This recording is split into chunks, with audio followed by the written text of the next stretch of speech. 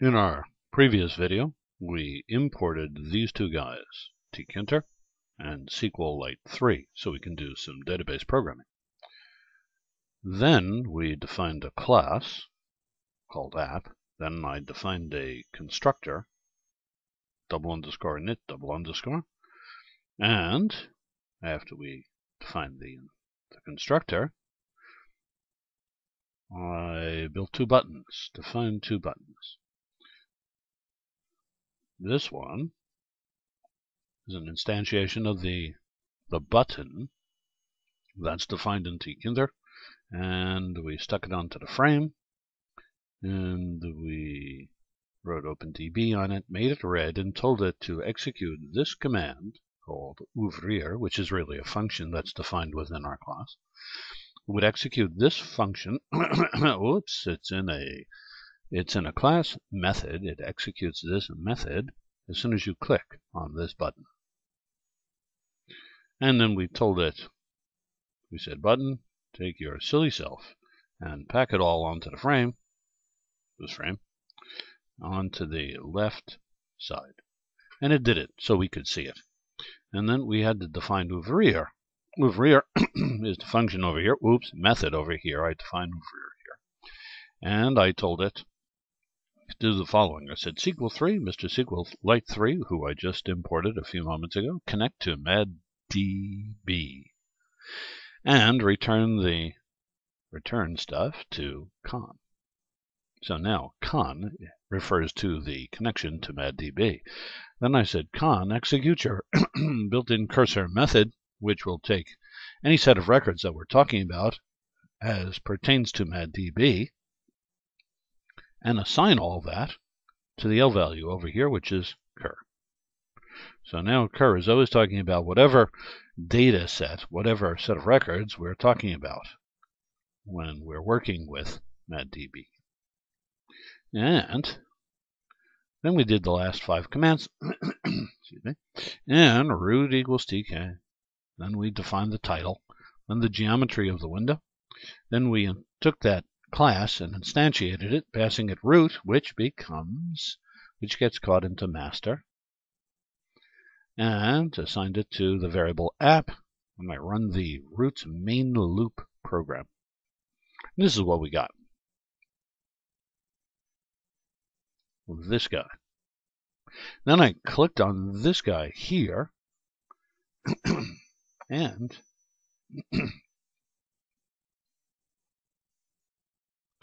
I got this guy. It made MadDB. 0 bytes in it right now. That's what it did. Wow. So, first thing I'm going to do here is get rid of this guy. Then I'm going to delete MadDB so we can create it again. Minimize this. And get rid of the shell for a second. Now what I want to do is I want to create another button. Not a button to open a database, or a function that will open the database. But now what I want to do is I want to create a button to create a table within this MadDB database. So I'll need another button. So let's make another button. And let's do that now.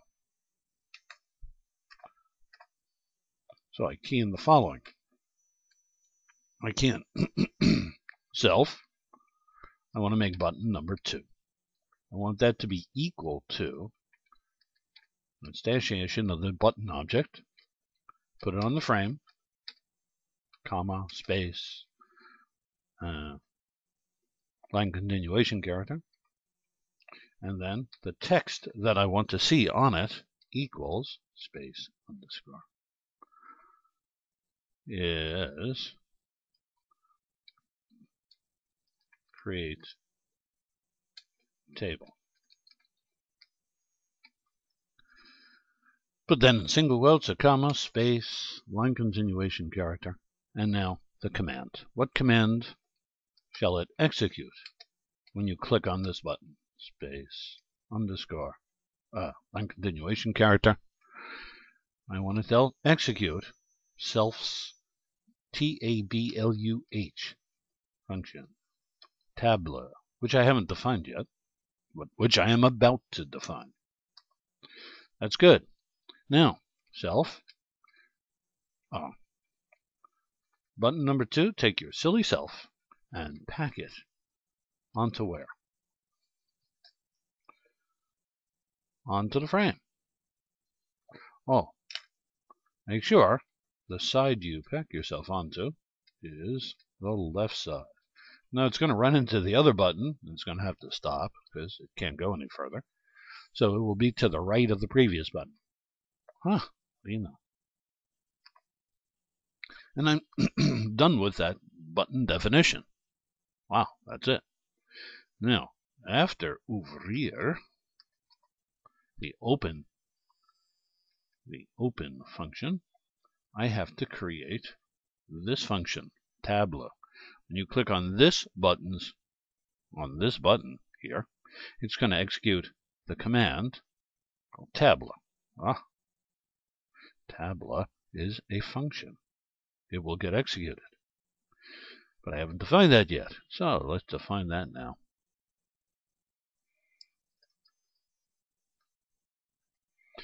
See if I can tab over. I can. Oh, happy days. I'm going to define a function called Tableau. Oh, I didn't caps. I'm fired. Define a function called Tableau. And it's on self. It's on your silly self. Okay. The first thing I'm going to say is self. You got yourself a cursor. I want to set that equal to what? Just in case something didn't click from before. Self.com.cursor. Make sure I have that connection,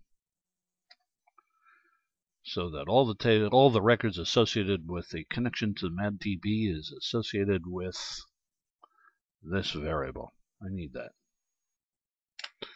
Now, self. You know that variable cur that you have? Yes. I want it to execute the following SQL command. 1, 2, 3.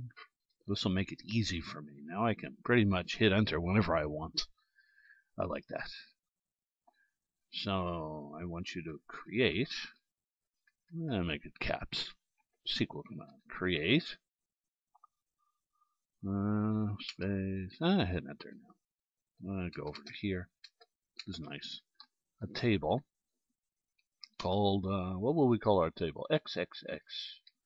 Open parens. Now notice I can pretty much hit enter wherever I like because of this 3 single quotes over here. I can get away with it, and I like that. And it gives me a lot of flexibility in formatting my stuff. Formatting my data, my programming code. ID field, it's going to be an integer. And I do not want it to be the primary key. Not yet. Then first name field, I'll call it FN. It's going to be a string var, 10 characters wide, comma. Then last name, LN. It will also be a string var, 10 characters wide, and that's it. Now I gotta match everything. Parentheses, that's my first parenthesis. I gotta match that. Then I got 3 quotes I gotta match. 1, 2, 3. And then I got another single quote. Parens. Close parens. Turns gray. I'm happy. I hit enter. I'm done. That's it. I have now finished defining the function for the button, for button 2 that I just defined up here. Wonderful.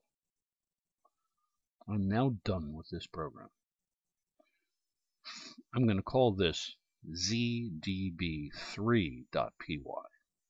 So file, save as.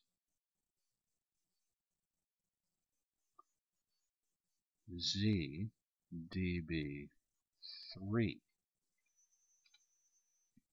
.py. And I click on Save. That's it. Drumroll. Time to test this thing. Run. Cross your fingers. Run module. And ta-da! It worked. Oh, wow. Now, I breathe a sigh of relief. Wow. All right, now, I do not have MadDB here. I deleted it. So, first thing I'm going to do is open up the database called MadDB. Yes? Yes. Here we go. I click on this guy. Open the database. That means he's going to be here now.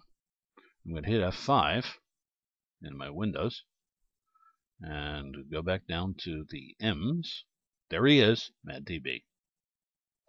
0 KB. Now I'm going to click on Create Table.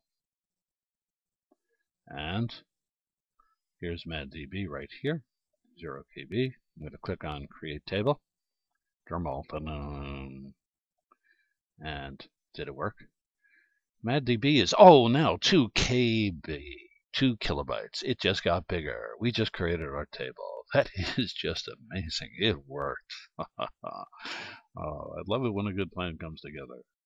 Now, in the next video, I'm going to create another button over here, which will close the database. After that, insert record into the database, and then list out the records. That's the plan. Let me close this. And close that. And one more thing. I want to thank all of you for listening. This is George Bull. Bye-bye now.